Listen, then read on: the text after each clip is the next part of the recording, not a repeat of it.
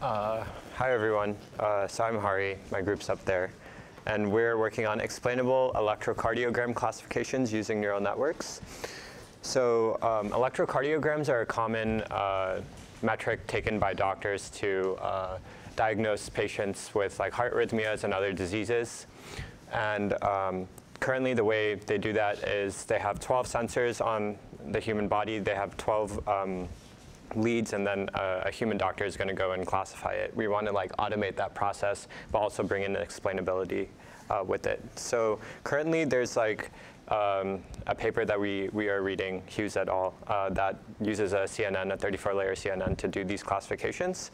But what we want to do is add on to that using attention models. So there's another paper that came out of the University of Toronto that deals with using RNNs as attention models to visually explain how they came up with the captions they generated for images. So we're looking to kind of apply that idea to explain these classifications we're making on the EKGs.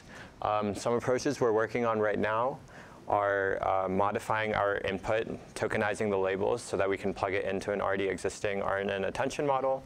We're looking to also build our own RNN attention models to kind of go ahead and do that as well. Yeah, some challenges that we're facing are these classes and diseases are really, really rare, so they're hard to train models for.